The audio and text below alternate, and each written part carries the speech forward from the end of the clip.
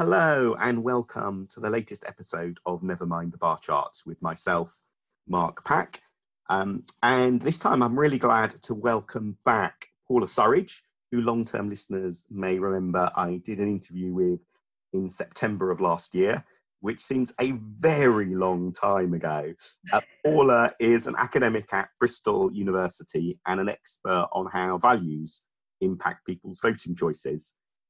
Since we last spoke, there has been a general election, a whole load of new data that's come out from that, and of course, we're in the middle of the coronavirus crisis, or at least the early stages in Britain of the coronavirus crisis. Who knows what that will do to politics, although I think that's probably a discussion for another day. But we do at least have the ability to keep a little bit of ordinary life ticking over. So I thought it would be really good to talk to Paula to see what we can pick out of the runes of the general election. And in particular, Paula, maybe just to kick off is, I know a lot of election analysis is based on British election studies data. And for people who are not familiar, it may just seem like a slightly abstract, almost treated as holy writ phrase when people say, oh, the BES data says this. So could we perhaps start by you explaining a little bit about what the British election study is and whether we should trust it and treat it as the authoritative gold standard source of information? Sure. So the British election study was started actually in 1963 and has happened at every general election since. Those early studies were face-to-face studies of representative samples of the British electorate, and they are treated as a gold standard. And I think it's fair to continue to treat the face-to-face surveys as a gold standard.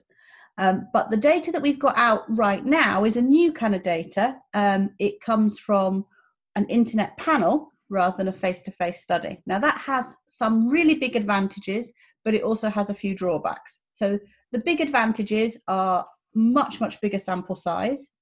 So the face-to-face survey is usually about 3,000 people. The online panel is 30,000 people. So if you want to really dig into small groups and look at how they're changing, then the panel is really good for doing that.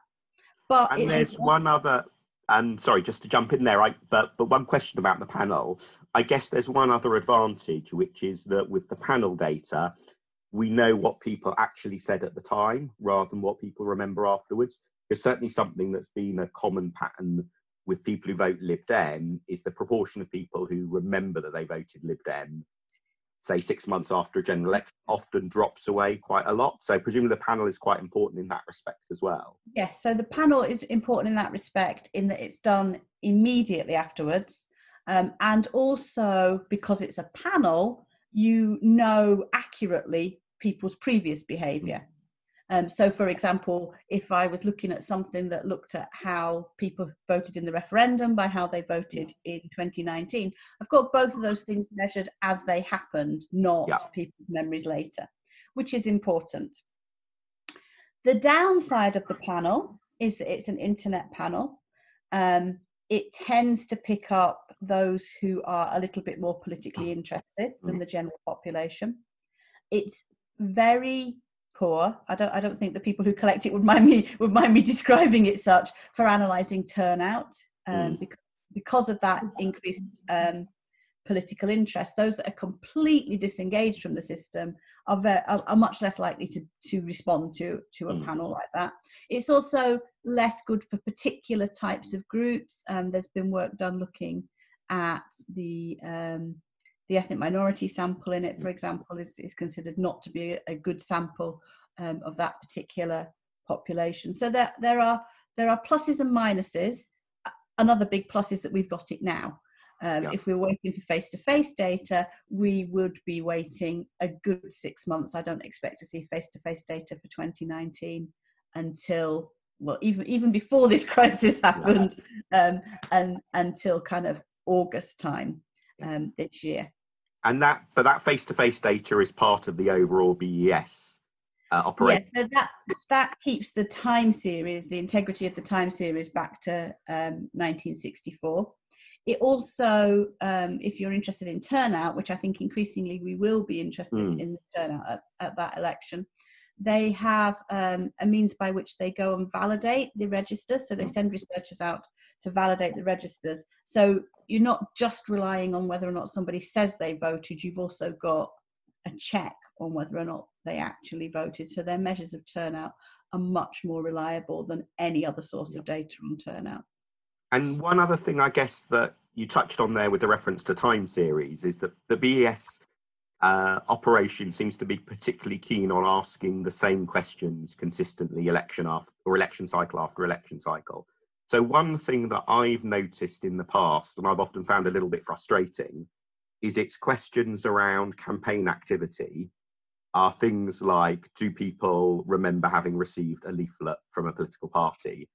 Which doesn't really differentiate, therefore, between people who have received maybe just the one standard free post election address, where the party may have done no other local campaigning, and people who received 37 leaflets from a party during that. Obviously, there may be a little bit of the more leaflets you get, the more likely you are to remember, but some of the measures around levels of campaign activity seem to me, at least, to be a little bit trapped in, we need to carry on with this format question because that's the one we've always used. Do you think that's fair that BES struggles a little bit on that front? So I think that's fair for the face-to-face data. Yeah. For that long time series, there is a sense of trying to keep things as similar as they can, although there are changes over time, obviously. It's less true for the panel data, where they not only can they change questions a bit more frequently, they also have much more frequent waves. They don't just have the one-off sample, so they ask different questions at different times. You have both a pre-campaign wave of that data, you have a post-campaign wave of that data, but you also have what's called a rolling panel during the campaign of about 1,000 cases a day, so that you can actually try and track if a particular campaign event, of which I don't think there were that many in 2019. In previous elections, we've had kind of little things that happened, but I don't think there's so many obvious ones in 2019.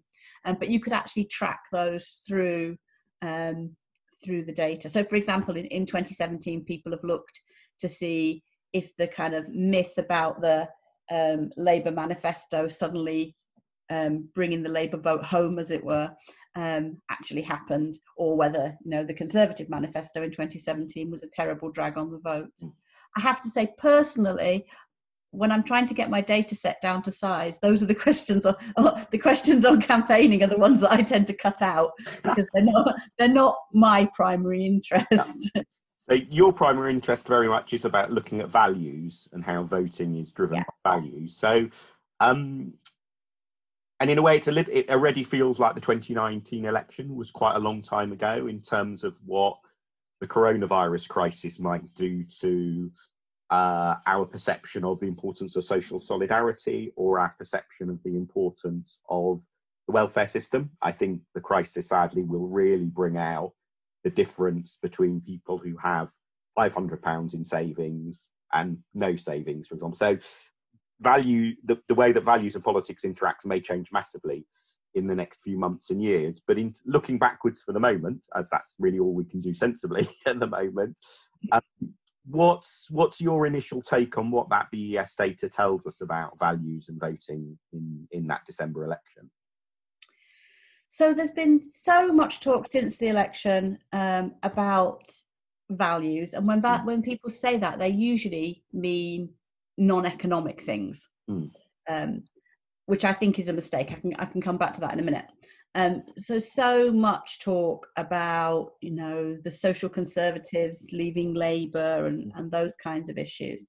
But what I've found looking at the data so far is actually those values were important, but what people felt about economics, and I understand what people think about economics as a set of values as well.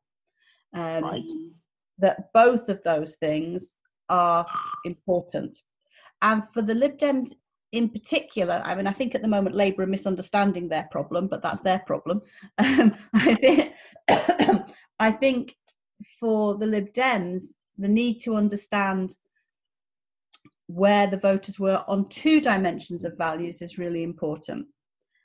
So we've got that liberal, I never quite know what to call it. I probably did this last time I spoke to you as well. I went sometimes to just give up and call it the other dimension. I prefer to call it the liberal authoritarian dimension because I think it captures what it measures better than calling it liberal conservative, for example. So I'll stick to that for the time being. And for the Lib Dems, in 2017 and in 2019, the vote is much more concentrated in the liberal groups. But that really interacts with economic position. And I think that's because the other parties are perceived as having kind of vacated the centre on the economic dimension. And I think also actually have vacated the centre on the other dimension. And actually Lib Dem voters are much more in those central positions on those scales. So I ran some models, and bearing in mind the BES data has only been out about 2 weeks, and I've had a few other things on my mind. So, I did run some models early on, and what I found really interesting and unusual was that for 2019, it is the left-right dimension that is best distinguishing Labour and Lib Dem voters, rather than the liberal authoritarian dimension, which has previously been the case. So what you're saying, so this time, people who were liberal, being liberal in that case didn't distinguish people between being Labour or Lib Dem, but then I guess how left-wing they were on that traditional left-right dimension, the more left-wing they were, presumably the more likely they were to vote Labour? Exactly that, yeah. And what does that mean? Where does that mean the Liberal Democrat voters were on that left-right dimension? Because I guess Lib Dems could still have been, say, centre-left, even if Labour were generally more to the left. Or were the Lib Dems more to the right? No, I think the Lib Dems were still, centre-left. Perhaps a little bit more to the centre than the left, but in that kind of position. Because those that were much more to the right were likely actually to stick with the Conservatives to a much greater degree. Now, that's not to say that the Lib Dem vote wasn't in the more liberal sections, because clearly it was. But in terms of switching backwards and forth between the other two parties, that was a key distinction. And also, if you plot the kind of average positions on these scales of the different groups of voters, I think, I have to go back and double check the data, but I think 2019 is the first time the average position of Labour voters is more liberal than the average position of Lib Dem voters. Oh, really? So where were the Lib Dems picking up? Well, what was it that caused that? Was it that the Lib Dems were picking up some less liberal voters who were also, say, pro-European? Although there's obviously a link between those two, but what caused that? Yeah, so I think that it's the Lib Dems picking up liberal voters from the Conservatives, but those voters that are liberal within the Conservative spectrum are nowhere near as liberal as the ones that are liberal within the Labour spectrum, if that makes sense. And what I've found looking at this stuff over the last sort of 5 years is that the Labour partisans, the people who identify with the Labour Party, have just really drifted off down that scale in a quite remarkable way, so that actually they are some distance even from the Lib Dem voters. And it was that group of very liberal voters who had previously voted Labour in 2017 that the Lib Dems kind of underperformed the most in terms of comparing the votes won in that group against the proportion of that group who said they might vote Lib Dem.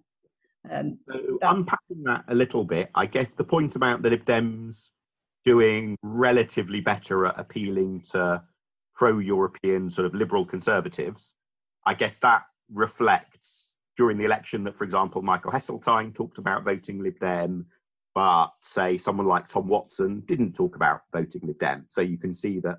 And so in that sense, I think what you're saying, the data says, fits with what most people would expect based on what was being said at the time in terms of who the party seemed to be attracting.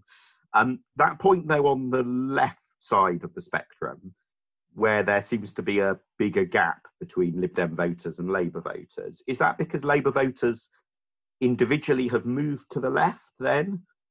Or is that because who Labour appeals to has shifted? I presume it must be more the former, because it's not like there were lots of left-wing people voting for other parties other than Labour previously.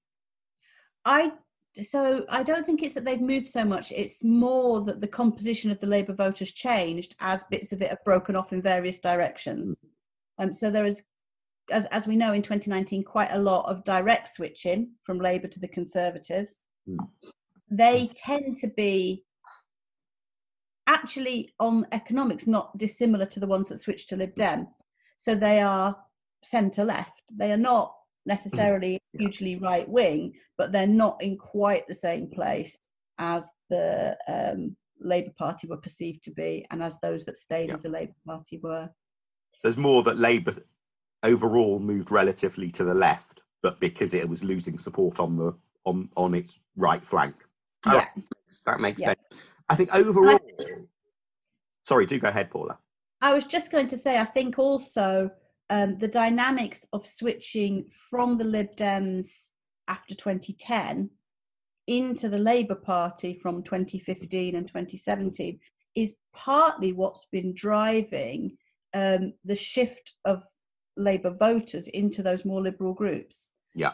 You've got a lot of very politically interested, usually degree or higher level educated people who tend to be the most liberal groups, who actually kind of switched away from the Lib Dems and into Labour in 2015, but particularly in 2017, which has been driving Labour further into that corner of the space. Yeah.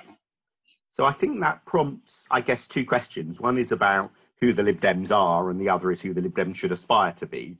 So taking those in turn, it sounds like from what you're saying that for all that the Liberal Democrats have in many ways changed a lot over the last 10 to 20 years in terms of membership, like the 2/3 or so of party members weren't a member of the party a few years ago, and the big decline in the Lib Dem vote after 2010, but then actually increasing again back up by half at the 2019 election, that for all of those ups and downs, the core of the party in terms of which voters it attracts has stayed pretty similar. Because if you described the party 20 years ago as being centre-left, pro-European, pro-public services, but against widespread nationalisation, that description I think would have been largely true then, and it sounds like it's just as true now of who voted Lib Dem in 2019.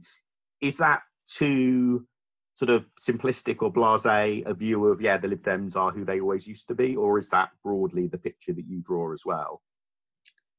I think that's broadly true, but with one small caveat I would add to that, in that there is now, or at least there was in 2019 and 15 and 17, more competition for what I call the plague on both your houses voters. Yeah.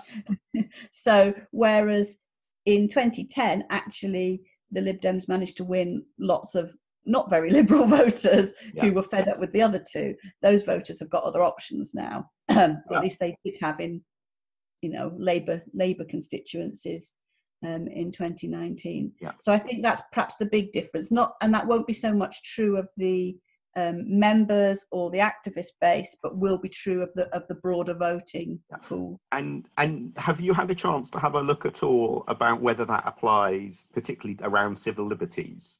Because I guess that is one issue that is going to be, we're recording this on the day that emergency legislation is going through Parliament to introduce all sorts of draconian measures that in any other circumstance would be a cause of an enormous political crisis, but I think in this circumstance will probably go through on the nod. But you can see how questions around civil liberties may well come somewhat to the forefront, a bit like they did at the early part of this century in terms of actions taken in that case to try to deal with terrorism. So do you have a sense of whether the Lib Dems are who they used to be on civil liberties, or Lib Dem voters are who they used to be on civil liberties? I haven't looked at that. It's something I will look at. The particular set of measures that measure that scale do have two measures in it which are broadly tapping that. I mean, I don't think the death penalty is tapping it particularly well, but it does tap into that sort of set of values. There is a certain gut instinct thing, isn't there, about Yeah. people who are against the death penalty are also, there's something about thinking that even a horrible criminal is still a fellow human being, which I guess does infuse a wider outlook on life.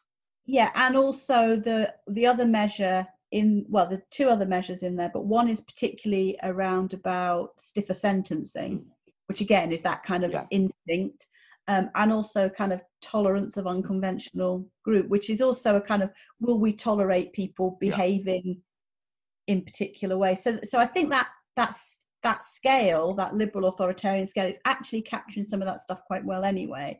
Although there are going back through the surveys, there are measures that tap civil liberties slightly more directly. So pending further research, the answer is Lib Dems are who they used to be. That's really interesting. So I think so, yeah. Just finally then, this question about who the Lib Dems should aspire to be, looking at that interaction of the liberal authoritarian and left-right axes, is there a group that stands out for you as a group that didn't really vote Lib Dem in great numbers in 2019, but either at some point the party looked quite attractive to, or at least are the obvious group for the party to go for next? So the group that, it's a difficult question, because the group that I think the Lib Dems most underperform in 2019 is the group that are the most left on economics and also socially liberal. Yeah. Now, the reason that's a difficult question is because there's quite a lot of competition for that group already. So although it might be a natural place to look for voters, I'm not sure in terms of an electoral strategy it's necessarily the best thing. But firstly, because Labour's had that vote sewn up for 2 elections in a row now. So there's a lot of competition there. And when that vote does break down, it sometimes breaks the Lib Dems, it sometimes breaks to the Greens. So there's competition in that group. The other difficulty with that strategy, if you like, is that, as Labour have found already, winning all those seats doesn't help you very much because there aren't enough of them. So actually, there might be a better electoral strategy in thinking more in terms of trying to recapture the centre ground, because actually that's where there's lots of voters who, and I mean actually the centre ground on both sets of scales, but clearly the Lib Dems are going to always be, I would imagine, positioned towards the liberal end of that second scale. Yeah. It doesn't seem to me to be something that's ever going to be questioned. So the economic scale, there is a lot of space and a lot of voters in the centre of that scale. Now, prior to this crisis, who knows where we're going to be in 6 months' time, but prior to this crisis, the Conservatives were starting to push into that centre ground a little bit. And certainly in terms of their voters, they've been pushing into that centre ground a little bit. But it's not a very natural home for them. And it leaves them vulnerable on their very pro-business flank as well. So there's a lot of dynamics here about where to position, and I think it's a broader question for the party. What does the party want to stand for? But also, where can it compromise? Lots of people shout at me when I say that word, but compromise a little bit on values that are not so core to the kind of existence of the party, to be able to reach out to a broader group of voters. Yeah, and I guess there are multiple sort of knock-on factors that could influence that choice, because I think on the one hand, competing with maybe people on the centre ground, left-right, but relatively liberal, competing with the Conservatives for them is probably somewhat easier when the Conservatives are in government. And if, as most governments do, there is a period of significant government unpopularity, that feels like it could be quite a fruitful territory to go for. On the other hand, those more left-wing liberal people, in many cases, sort of geographically, there's quite a lot of sortation between those who live in areas where it's credible to say vote tactically for the Lib Dems because this is the way to beat the Tories, and areas where it's a lot harder to make that pitch because there may even, for example, incumbent Labour MP or a Labour-run council or both. And so it may be that actually, in part, the party can do a little bit of both, because the thing that combines appealing to both groups would be about fairly clearly setting out its stall as being a anti-Conservative party, at least in the context of a Conservative government.